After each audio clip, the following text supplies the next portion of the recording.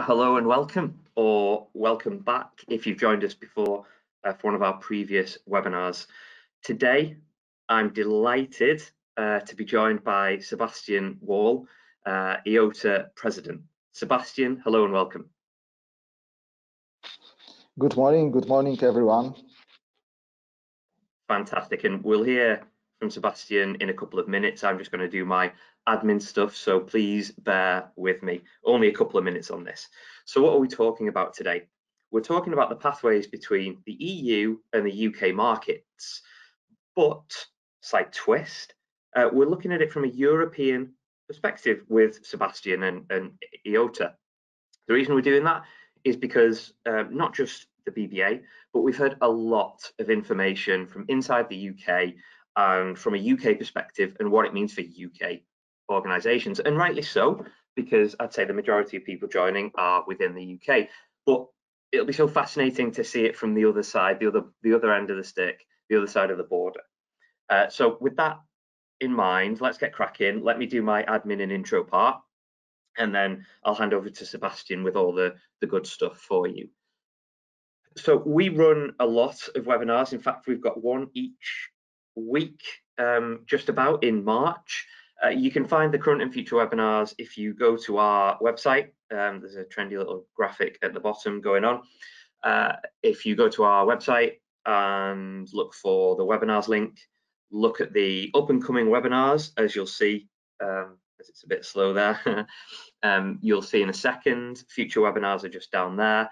And also we've got previous webinars. If you scroll a bit further down, if you click on any of the links to either sign up or watch them back, you'll be able to do that. Alternatively, instead of keep on checking those, what you can do is subscribe to the mailing list. You follow that link, which you'll be able to get after the webinar,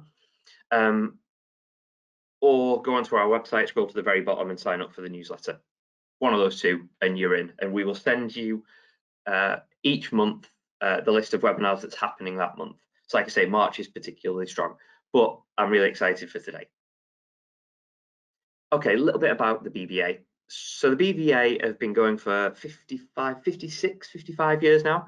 The main premise has never changed. It's to help within the construction and manufacturing industries to build confidence in the solutions, the designs, the creations, the services implemented throughout the entire supply chain.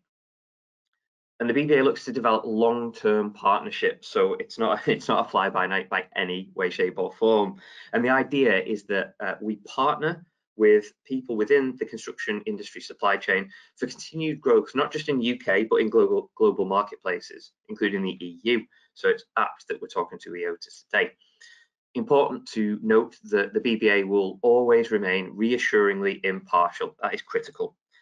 One thing that people sometimes don't know is that the BBA is actually a for-profit organisation limited by guarantee. So what that means is that the BBA looks to reinvest any profits they make into the industry as a whole for the benefit of you, me, and the wider stakeholder community within construction. But how do we do this? How do we help the industry? The BBA is more commonly known for its PAC, or its BBA agreement certification, but product approval certification also includes reproduction of those certificates, and HAPAS, which is focused on UK roads. The BBA also does testing of products, audit and inspection, management services such as ISO 9001, and more recently, UKCA marking, which we'll be talking about today. Okay, just some fancy numbers for you, just to put into perspective what the BBA is all about. So the BBA has actually issued over 6,000 certificates, and it's represented in over 72 countries. And the big number in the bottom right, we do over 8,000 annual inspections and assessments. So what we do is a lot, and we take it very seriously, from certifications to inspections to assessments. But we're here for the greater good of the construction industry. Okay, that's enough about the BBA. What are we going to cover today? Before I hand over to Sebastian, just give you a run through.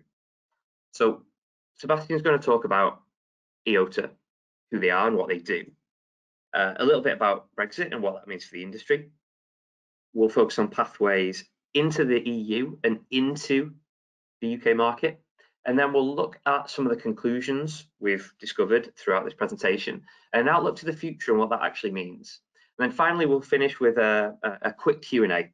So if you have any questions now or throughout the entire presentation, use the Q&A function in this GoToWebinar chat, and we will answer them at the end of the presentation. If we don't have time, I promise you we will get back to you with an answer, be it through EOTA and Sebastian or the BBA and the experts there within.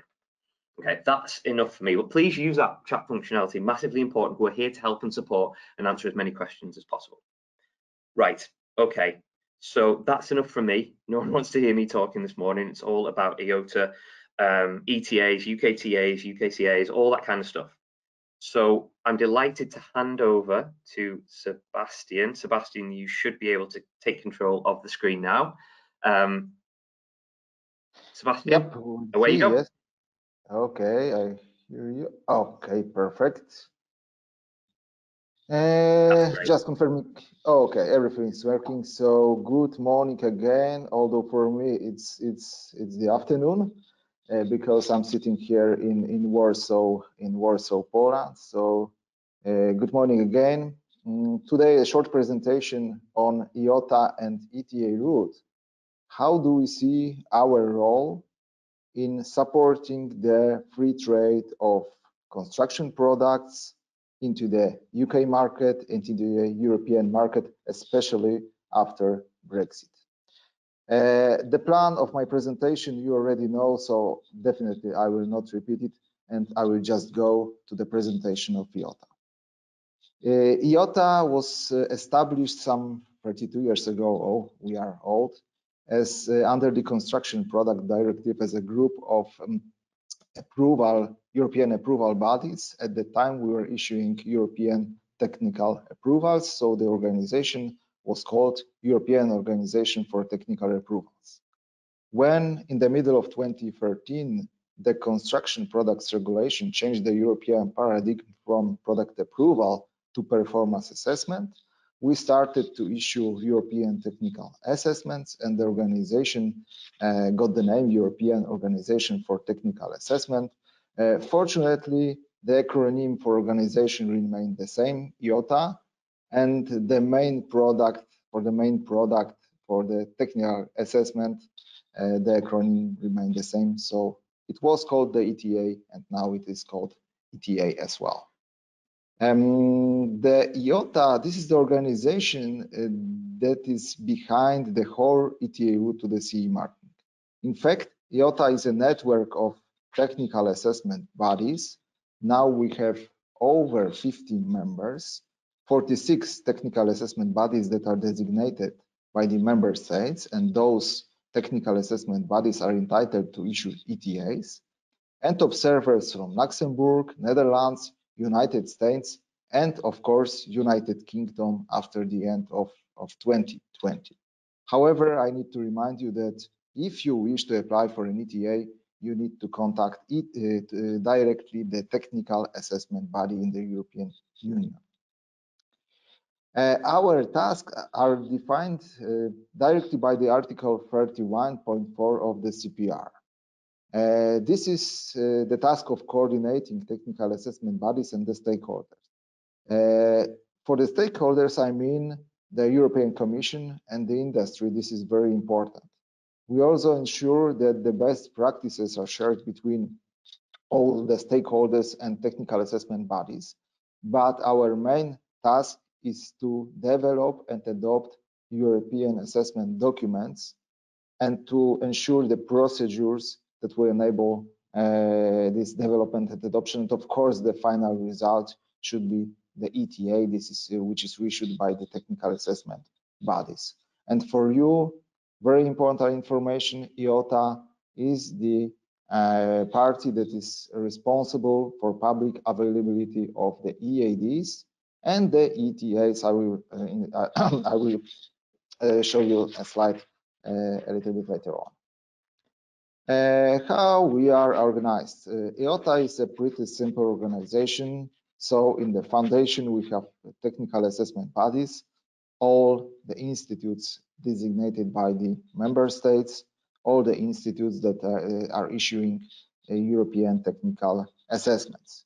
They are supported by the communication working group, the group that prepared this beautiful presentation for me, and the financial working group. But the most important group is the technical board. This is the place where all technical discussion takes place, where all the technical information is shared between the members. So this is the key point in our organization. Then we have also a very important part, the secretariat, the colleagues that are based in Brussels. Then the board of directors chaired by the president, and on the top, General Assembly of all the members. So this is the organization. As I said, we are very simple, which means that we are pretty easy to be managed.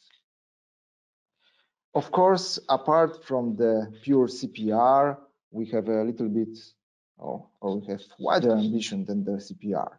We think that we could promote trust and transparency in the European construction products market. This is very important. What we can do is to develop harmonized technical specifications that would support product innovation and improvement. And what is important for us is our expertise and cooperation. As I said, EOTA is in fact a network of highly qualified technical experts. This is very, very important. Of course, we need to be impartial and confidential. Brexit. Of course, probably you have more information than me already about Brexit. However, from our perspective, we see that this was the situation that affected free trade of construction products from the European Union to the UK, and in the opposite way too. Of course, it affects the activities of manufacturers, but also the laboratories, the certification bodies, the assessment bodies that are supporting the industry. This is pretty clear. Considering the direction from the United Kingdom to the European Union, it was pretty simple. We had no transition rules. So from one day to another, the ETAs and the certificates issued by the UK notified bodies and the European and the technical assessment bodies, they lost their validity. The same concern the notified bodies and the technical assessment bodies. They lost their status just like this.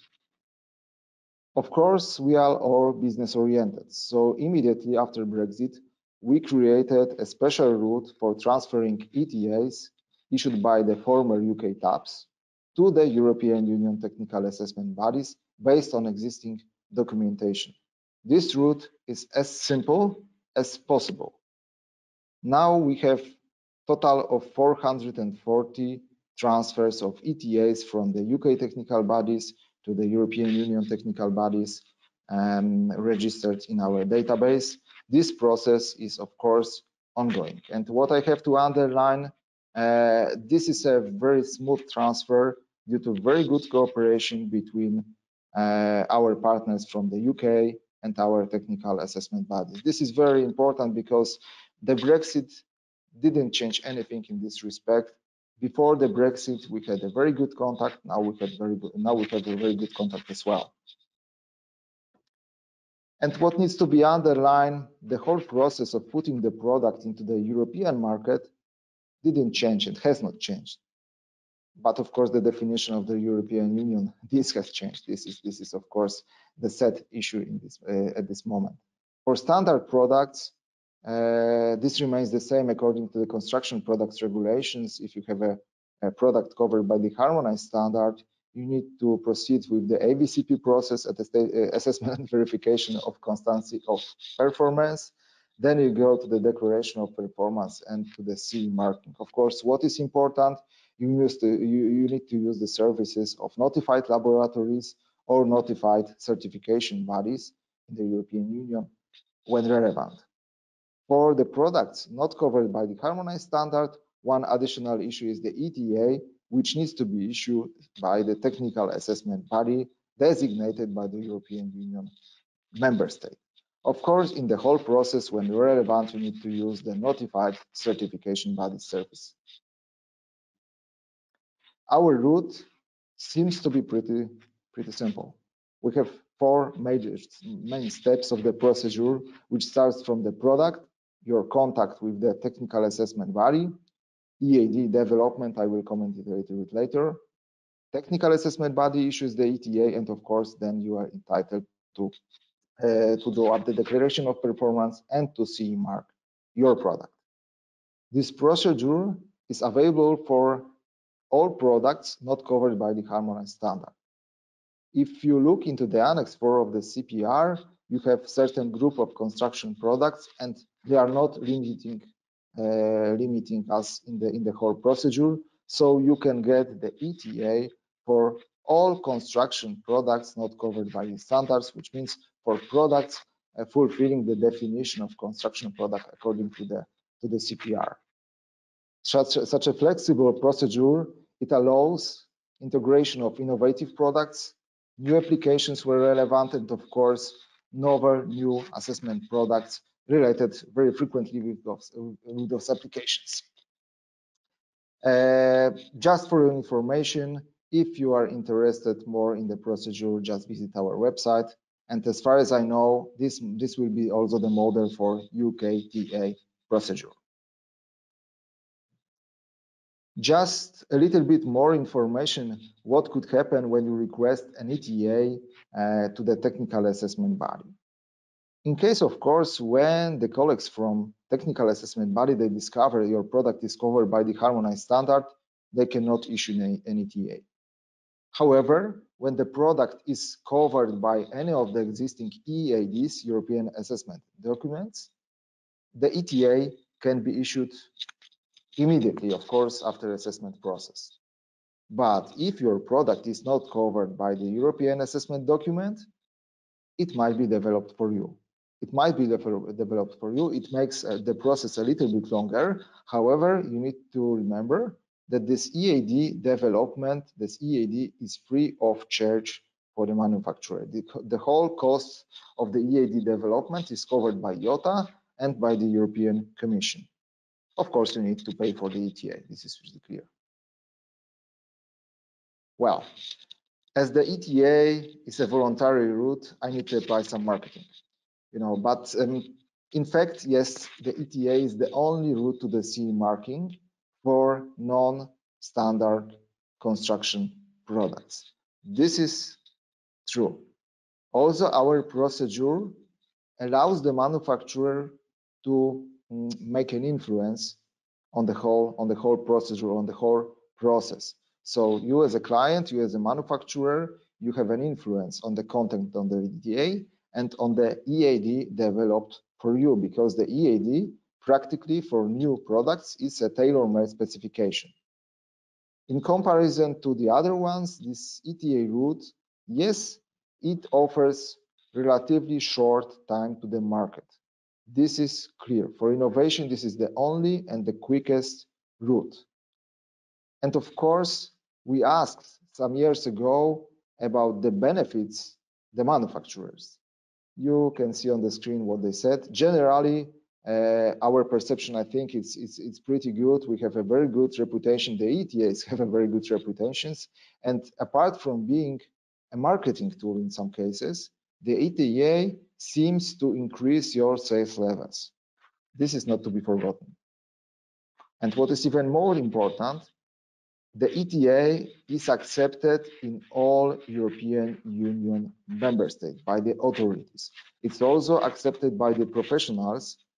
And of course, well, the ETA is also widely accepted outside of the European Union. This is pretty clear. As the independent third-party assessment, it's also trusted. It's also trusted. When you see on the market, the ETA is a trusted product assessment. And of course, what needs to be remembered, the ETA is a perfect tool when you plan to put on the market product which will be used in the sustainable construction, or even the product that you will call sustainable. We have some procedures for this. we have some procedures for implementation of BWR7, the sustainable use of natural resources, the BWR7 of the CPR. So we are ready. Some statistics. If you look into the adoption of EADs, apart from the initial period, we developed more or less 80 EADs per year. This is the number. This is the number of the EADs adopted by EOTA. What is the refraction in the ETA? Wow, this is approximately 1,300. If we forget about 2013, this is 1,300 ETAs per year. You can see the peak in 2019. This is because of the fact that in middle of 2019, the last European technical approvals lost their validity. So it was the time when we had a lot of work. In fact, new European technical assessments, they have no limitation of validity. They have no date of validity. And what I mentioned before is our responsibility for publication of EADs. If you look into our website, you can see the database of the European assessment documents. If on the screen you see the possibility to download, it means that the EAD reference was cited in the official journal of the European Union. And this EAD you can download from our website without any problem. When the download option is not available, it means that the EAD is already available for issuing of the ETA. However, the reference has not been cited in the official journal of the European Union. And if, as the manufacturer, you think that your product could be covered by such an EAD, please contact technical assessment body. They will clarify the situation. As regards the database of ETAs, we have this full offer, as you can see. However, the full text of ETAs are not available.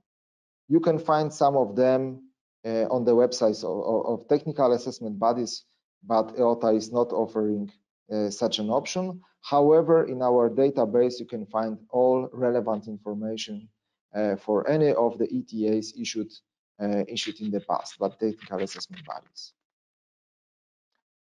Just a summary, starting from the beginning of the CPR, it was 1st of July 2013, references to over 300 EADs have been published in the official journal of the European Union. What we did as EOTA is over 550 EADs adopted. It means that they are valid for issuing of ETAs, and we have 300 more in the pipeline. As the result, on the market, we have over 10,000 of ETAs issued by technical assessment body. You can see on this small map a market coverage. I think it's a lot. It's really a lot. Okay, now we change the direction, the ways into the UK market. As far as we know, the ETAs will be replaced by the UKTAs, and this marking will be replaced by UKCA and UKTA marking after the end of this year. What is very important for you, the UKTAs, they will be based on the EAD cited before Brexit, but it's possible to base them on the basis of the EADs even cited after Brexit, because on the request from the UK government, EOTA granted such a possibility to the UK side. There are two preconditions for the UK TAP to do it. I mean, first of all, the EAD needs to be cited in the official journal of the European Union. And the second precondition is that the UK TAP needs to become our observer and to sign cross-licensing agreement with EOTA. And it's my pleasure to say that BBA, our host today, was the first observer, UK observer that joined us after the Brexit. Some practical information for you, just coming from our experience. First of all, as I mentioned before, we cooperate as EOTA and technical assessment body because I personally working for Building Research Institute in Warsaw.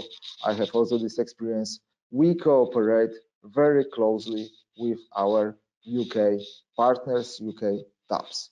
So don't be afraid. If you are a manufacturer from this or that part of the channel, side of the channel, sorry, don't hesitate to contact your technical assessment bodies. We try to make the process easy. So from the UK side, the content of ETAs and technical documentation will be used as a basis for UKTA. This is pretty clear, and we, as the technical assessment bodies, we also frequently share the information between the UK and European Union side. So if you plan to put your product on the UK market or in the European market, just let your technical assessment bodies know you are planning to do it. They can plan ahead. For your information, our host, BBA, is willing to accept existing reports that come from the notified bodies certificates for the system 1, 1+, and 2+. In the AVCP procedure, but don't forget, as regards the CE marking, you need to contact notified bodies from the European Union and technical bodies from the European Union. So on both sides of the channel, I think now the situation is a little bit more solved than before. However, the problem could come when you have new assessment methods in the UK, because currently the UK has no counterpart to EOTA as the organization. So we will see, of course, what happens in future. So just to summarize, the process of converting the ETAs to the UK technical assessment, for sure, is gaining speed. But once your system, the UK system, is fully operational, I think we will establish a procedure how to convert the UK technical assessment to the ETAs. This is something for the future. But for sure, EOTA will play an important part in this discussion. We are ready and happy to serve as a platform for a dialogue between the UK bodies, UK organization, if it occurs, and of course, the European ones. And last but not least, the CPR review. Probably you know that the construction products regulation, the European construction products regulation, is currently under review. We are expecting that the Commission will publish a legislative proposal at the end of this quarter.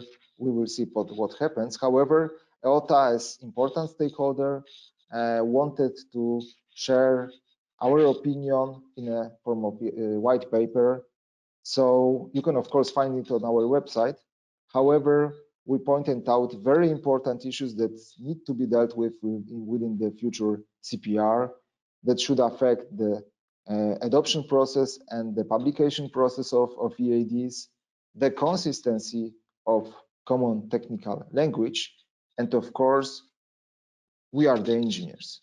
So we want to make the ETAs a little bit more technical than before. And this is the last slide of my presentation. So thank you very much. Time for questions, and I suppose, Peter, the floor is yours right now.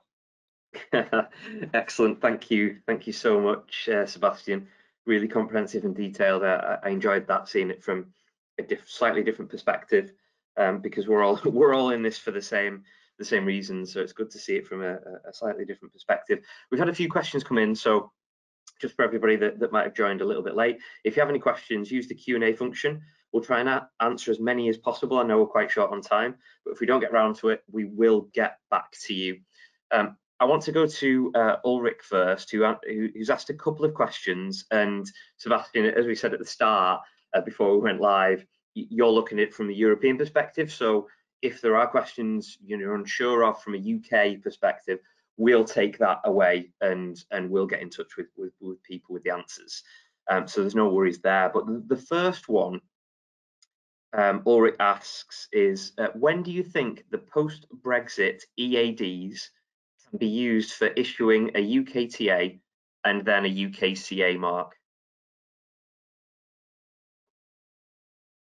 Okay, I will. Okay, I'm unmuted again. This is a tricky question because as EOTA, we gave this possibility to the UK government already. So the UK government has now a possibility to cite after Brexit, post-Brexit EADs. And this needs to be my answer. So we did our part already. Now we are waiting for reactions from the UK government. Excellent. Okay, so moving on, but still with Ulrich, slightly different tangent here. Is EOTA actively engaged in smart CE marking? Any opinion on this?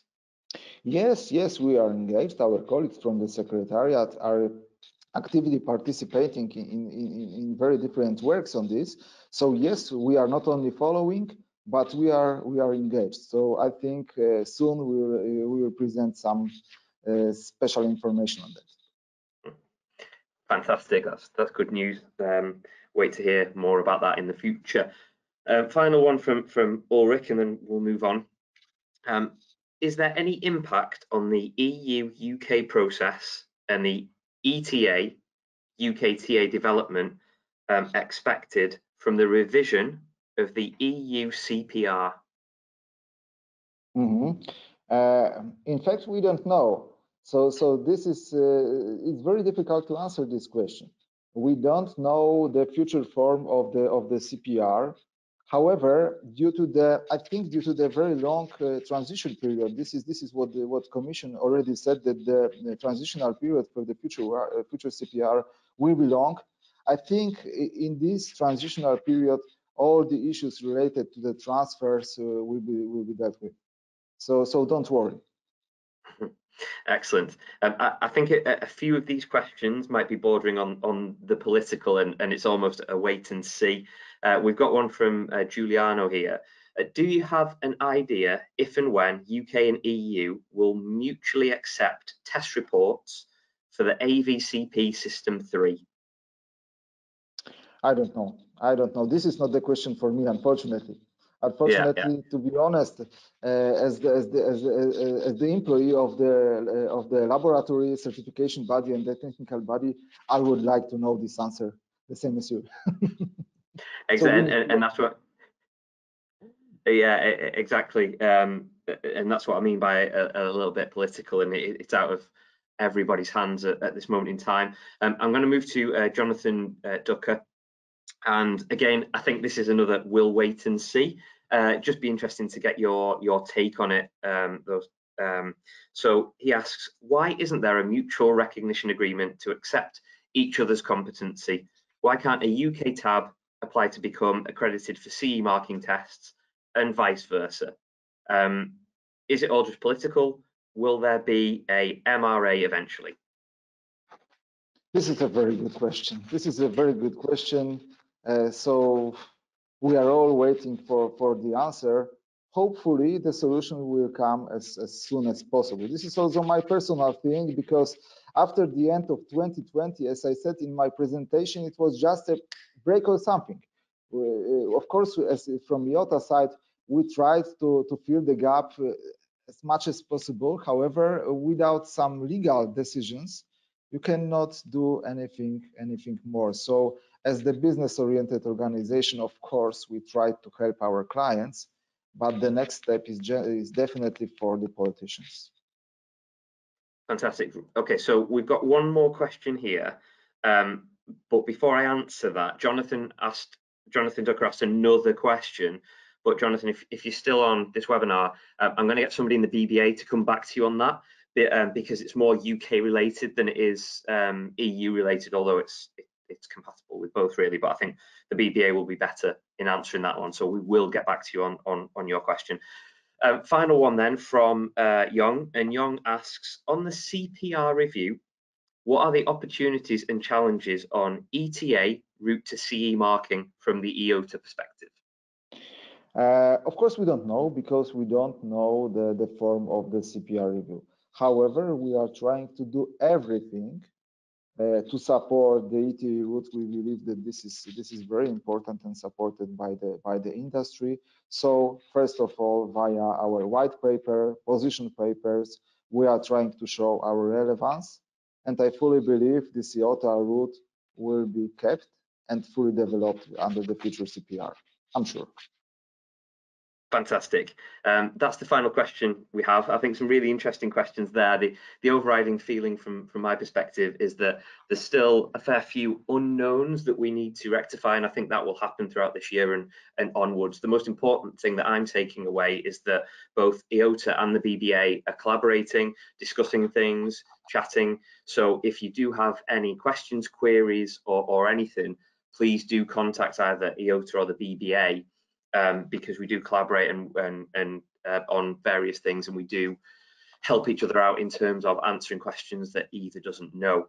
So that's kind of my overriding message for everybody that's with us today. So finally from me, Sebastian, thank you so much for your time. I know we've overrun slightly, but thank you so much for staying with us. Thank you very much. For everybody that's on the webinar, thank you so much for joining us. We'll be back in a couple of weeks, I think. And like I say, throughout March, I think we've got 4, if not 5 webinars coming out. So check them on the website. Once again, thanks for joining. Thanks for Sebastian for joining us and his time today, and look forward to seeing you all soon. Thank you. Goodbye.